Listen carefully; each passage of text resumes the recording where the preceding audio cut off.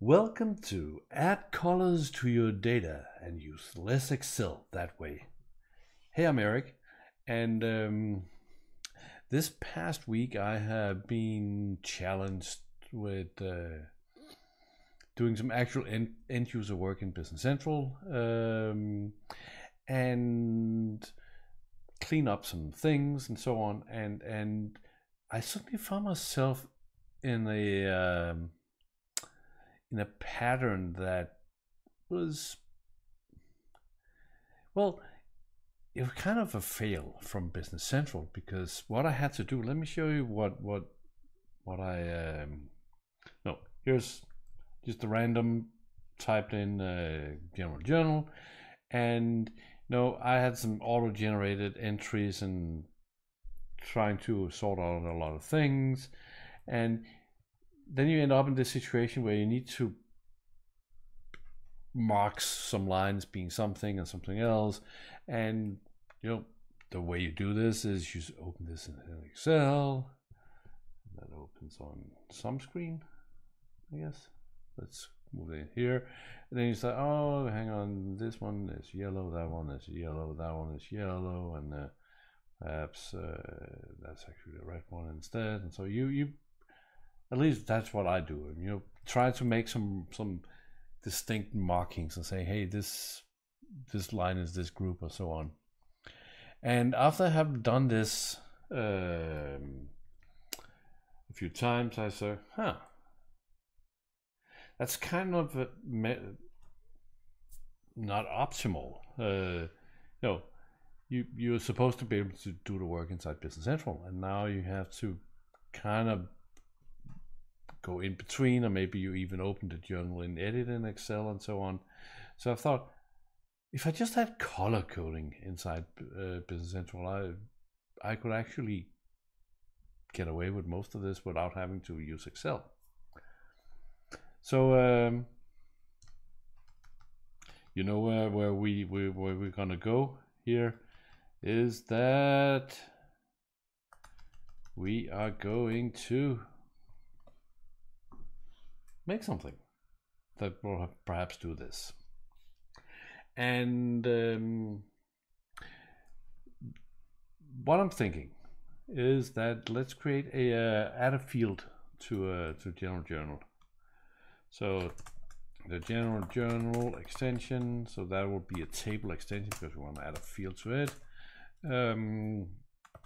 My color coding, my color, that's probably fine. Extend the gen journal line table. So we need to add a field, and the magic of this field showing up is just because I press Control space to get IntelliSense. There's no suggestion of a field name here. That would be an AI thing, but let me just call it color, and then okay, so let's figure out how to define the colors. So let me actually create a new file here and call it colors AL. So here's what I'm thinking. I want to create an enum called colors, or maybe just color. And for sure the first value is gonna be a non-value, right? You're supposed to be able to select something that is nothing. But then let's say that we want something that is red. How do we do that? And this is where there's a very cool trick. And the cool trick is, let's see, where did this go? A cool trick is Unicode. So Unicode actually has a lot of colored letters, if you can make symbols. So let's go with squares. So here is actually the Unicode for a red square. So if I go back, say boom, I have a red square here. So I can do value 2. Let's go for blue. Caption equal, and grab the blue square. And value 3. And what do we have here? Let's see, what do we have? This is orange. Yeah, orange. That's orange. Caption equal, oops, not blue. Then I need to copy the orange. Here we go. Let's make a few more. What else do we have? So we have yellow, but yellow and orange are very close together. So how about green instead?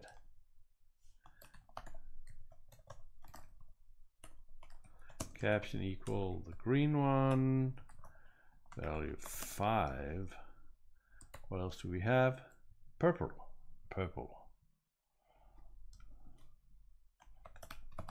Purple, caption equal purple. Let's do one more and then do one brown. Wait, we want to do both brown and black, I think. Oh, wow. See, that went caption equal that, and value 7 black, and then grab this guy. Okay, so that's an enum, and the caption is the color blob. So we should be able to just go enum color. And I guess that's it. So now we need to put it on the actual general journal. So new file, gen journal page. So we create a page extension. Extends general journal, I think it's just called actually.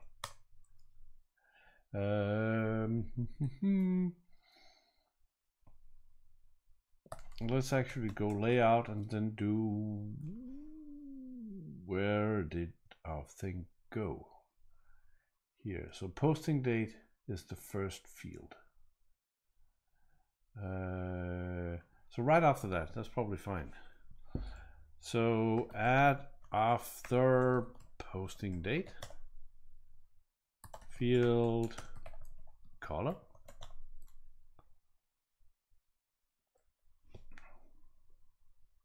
Application area, all. So let's recap what we have done.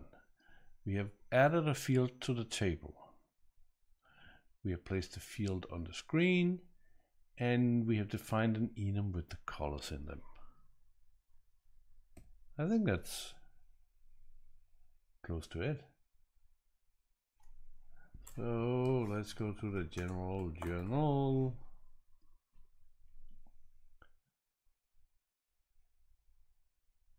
In reality, we probably want this to be as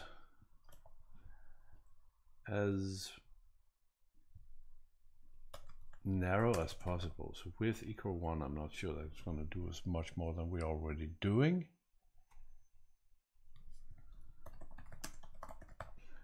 General journals. Yeah, maybe that's okay. So what can we do now? We can say that one's green, that one's blue. So now I can color tag just like I did in Excel. That's a purple one. This one is brown. There's another green one there, perhaps, and a green one here, and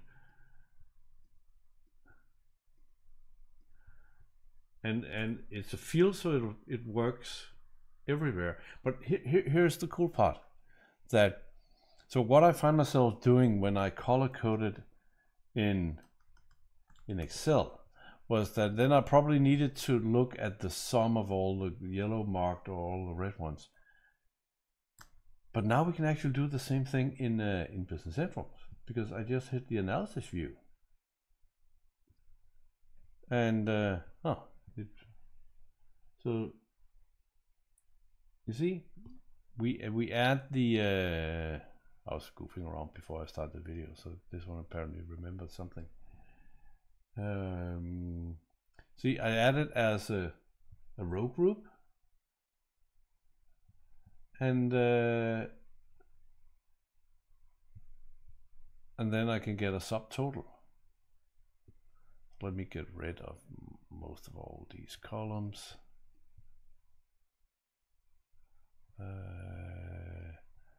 There's too many.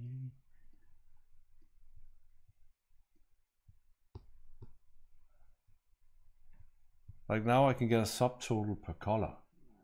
And it doesn't mean anything other than what I'm trying to do, but I know what I did with the different coatings.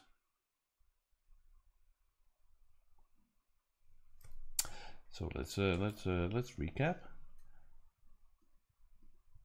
We added a field, we put it on a page, and the field is an enum, and I just cheated and used the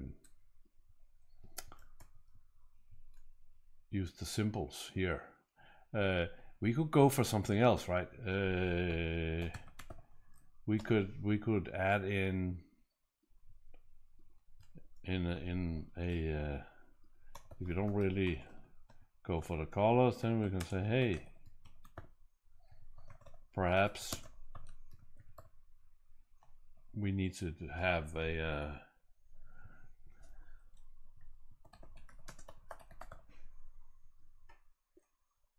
let's get out of this one and say, hang on, this one is a unicorn, that one is also a unicorn. One, hang on. Really? So now I exit out of the row. And I get... Okay, so...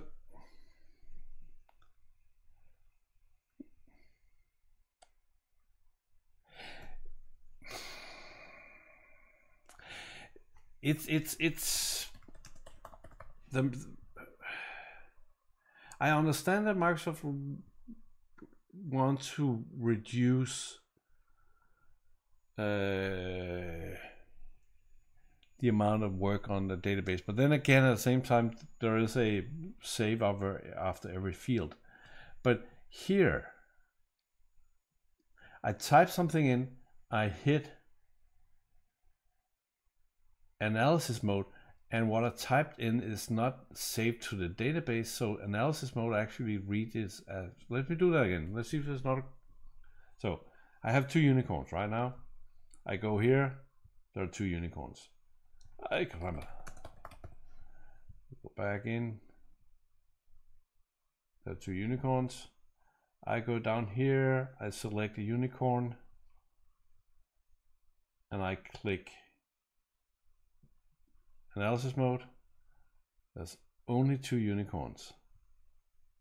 I click back, there are still three on the screen.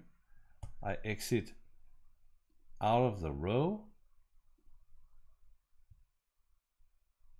That's have to be a bug. This is 26. Anyway, again, if you don't like colors, you're more a unicorn person, then you can create stuff like that. It doesn't really matter. It's just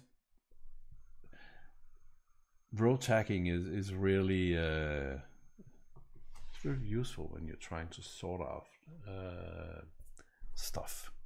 Anyway, that's how we do that. This video is filled with more AL hacking. Go check it out. It's a good one. I'll see you there. Take care. Bye.